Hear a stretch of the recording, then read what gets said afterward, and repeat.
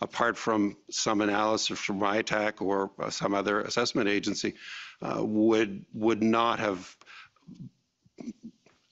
given rise to the collection of additional information. So whether there's an intelligence failure here or not, I think is open to question. Professor Wark, and again, briefly. How can I be brief on this, Ken? Thank you, though.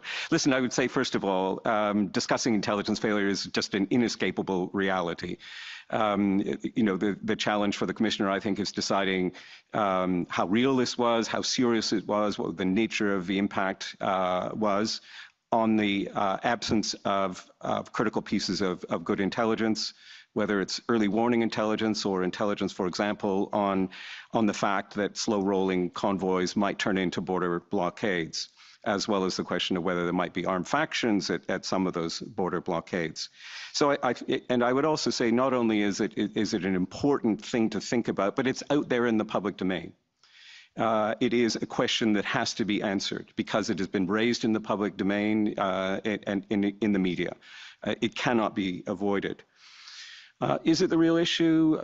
I think it is. I guess just reinforce the point that I made at the beginning. I think that there is a direct link between intelligence failures, policing failures, and the circumstance in which the cabinet found themselves in a rush of decision-making over a few short days before the Emergencies Act was invoked. And it's important to remind ourselves that the Incident Response Group was only called for the very first time on February 10th.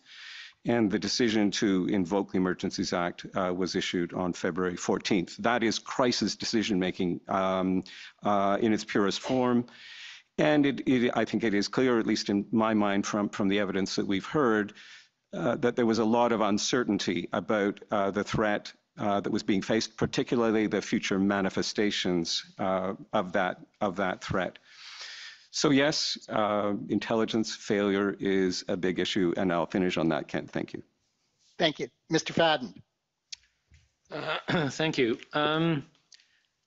I don't like the expression, not because I worked in intelligence, and as Ward said, I certainly have had my fair share with my colleagues, but I would think of it more as an advance warning failure, because or at least I articulated the view that government was in receipt of information from any number of sources, not just intelligence, and seemingly none of these sources, be they from the police or anywhere else, sort of got up and rang the alarm bell.